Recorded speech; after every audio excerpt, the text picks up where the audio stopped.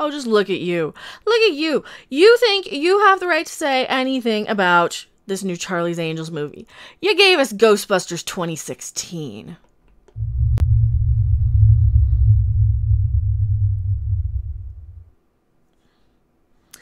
Hello everyone, I am Mecha Random 42, your favorite YouTube harpy.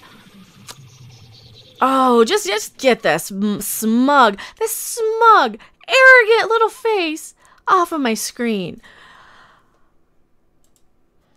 That's much better. A Twitter user was talking today about, or was this yesterday, about Elizabeth Banks, her movie Charlie's Angels. He says, I knew when Ford vs. Ferrari and Midway were out, but not Charlie's Angels, because they're talking about the marketing. It wasn't very well marketed, first off, about this film. And like Paul Feig's Ghostbusters, the marketing you did have was to women. Also, thank you so much, Jedi Magtao, for subscribing. If you guys do like my content, it only takes 1 second to like, subscribe, share. Also, stay tuned. I might be doing some ghost hunting or busting or something of my own from a very special haunted location Wednesday night, Thursday night this week, so definitely stay tuned for that. And like Paul Feig's Ghostbusters, the marketing you did have was to women. Perhaps even anti-male. Want men to attend your film? Market to them. Don't exclude them with virtue signaling. Right? Exactly. And of course, Paul Feig, he has to put his little 2 cents in. See, he does it even before I start reading it. He just pisses me off right even before I start reading it. Anti-male. Oh, virtue signaling. God, you guys are boring. You're boring, Paul Feig. So a movie starring a woman has an agenda. A movie starring men is just a movie. No, we have movies that are just movies starring women all the time. They don't have to have an agenda, and you know that. You know that, Paul Feig. Oh, we got it. I'm sure Elizabeth is grateful for your mansplaining. Thanks for taking the time to be helpful. Paul Feig, stop. Nobody wants you to say anything about anything. You're only using this because you're controversial and you can get people like me to make a video about it because I'm still...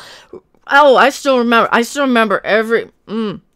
That's how all this started, was Ghostbusters 2016. This whole attacking the fans.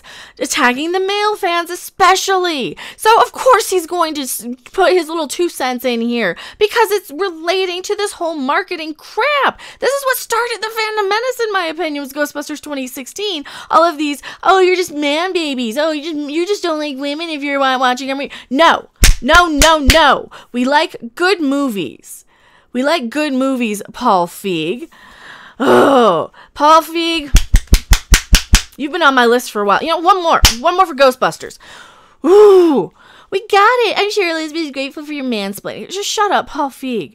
This crap is the problem with modern film. These little directors who get in. I mean, at least Elizabeth Banks was being grateful. She's at least saying, hey, you know, if you're gonna have a stinker of a movie, at least have your name on there 4 times. And she's defending it. She says she's proud to have it out there.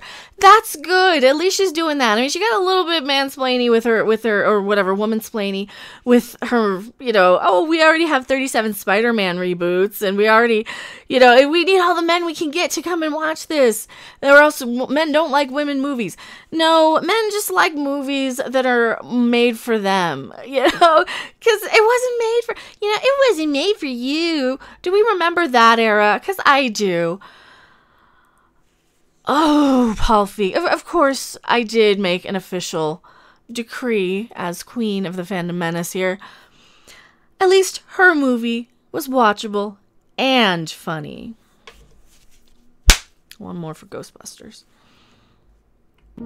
Thanks for watching. If you liked it, make sure to hit that like button. And if you want to see more, don't forget to subscribe. See you in the next video. Bye!